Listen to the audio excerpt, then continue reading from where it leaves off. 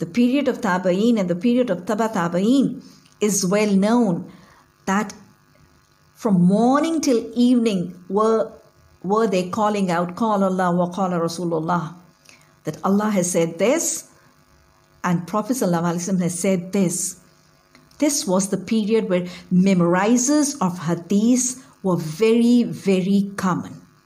And then it was in this period of Taba'een, which is like 200 years after the death of Prophet ﷺ, that Imam Malik compiled Muwatta Imam Malik. And this Muwatta Imam Malik is present till now. And this was written down. This was written down from all the informations and all the compilations of the companions of the Taba'een and of the Taba'een, that Imam Malik compiled his Muwatta Imam Malik. And this Muwatta Imam Malik was the major source of the basic big books of hadith which was written in the period after this.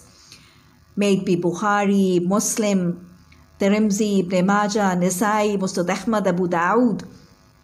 The basic source was Muwatta Imam Malik.